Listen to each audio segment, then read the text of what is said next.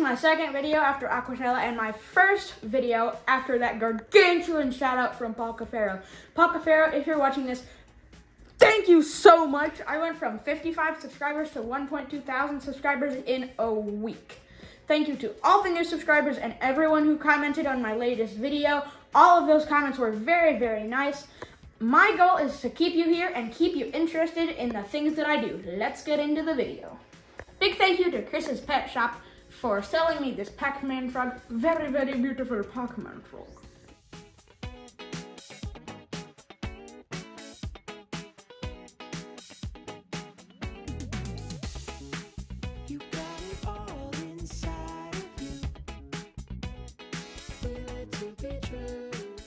Hi, I'm Abel. This is Animal Guy Abe.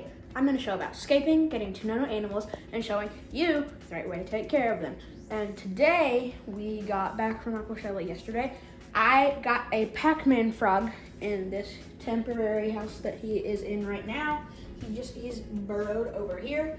And today, we are going to be giving him his home until he gets older, which, when he gets older, we will switch him to a 10-gallon tank.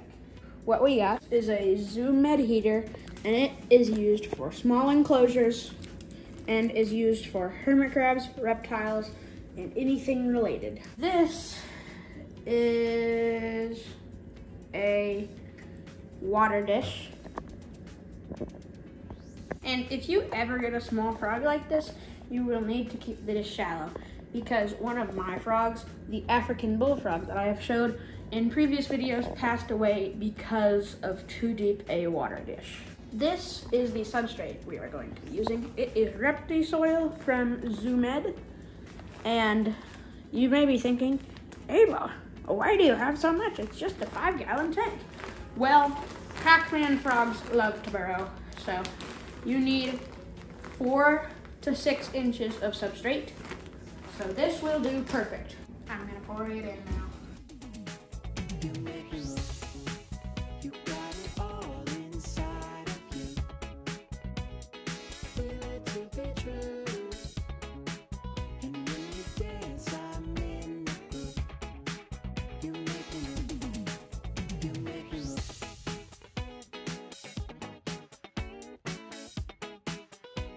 I know what you're thinking, it's too much.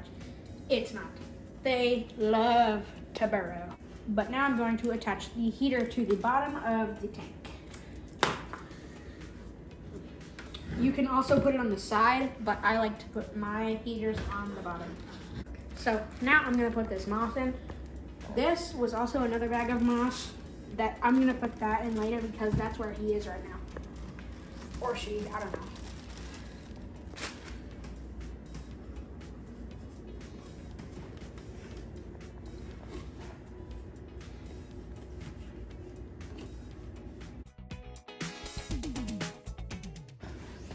Moss is good with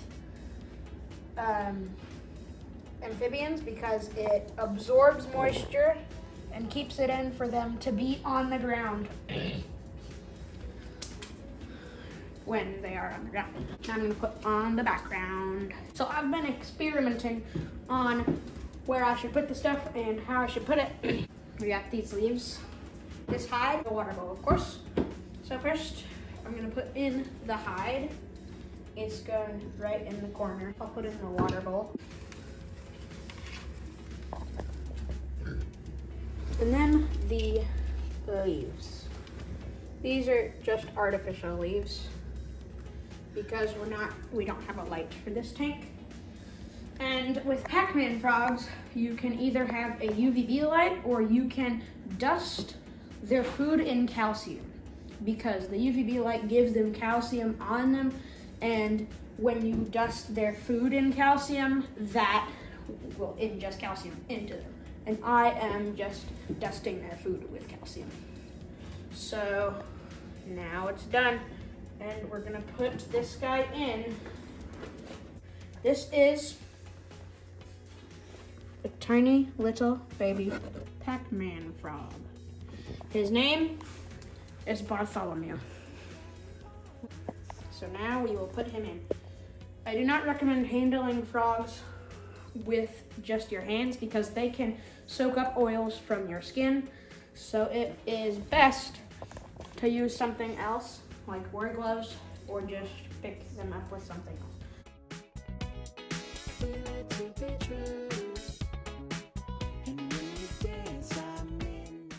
He's in.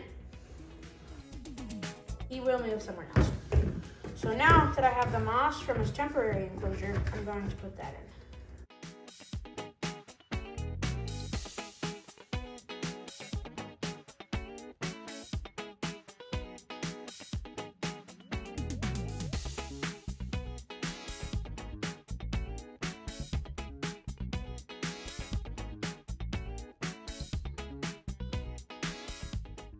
So now I filled the water bowl with water and it's ready for him to use. So these guys, they have a very open diet. They can eat many things, including crickets, dubia roaches, hornworms, specific worms. I do not remember what kind of worms, but there's some types of worms that they can eat and some types of worms that they cannot eat. If you are getting worms for this guy to eat, you need to get it from the pet store, which are used for amphibians and reptiles. I also got this lid for him to keep the moisture in.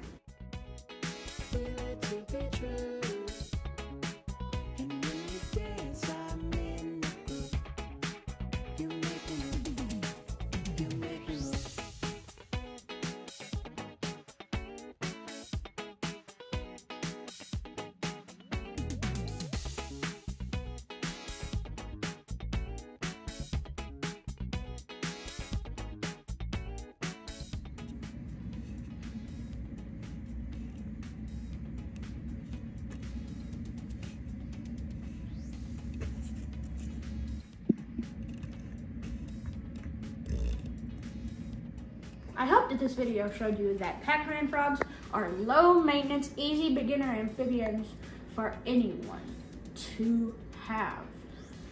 I hope that you like, subscribe, and share. Bye!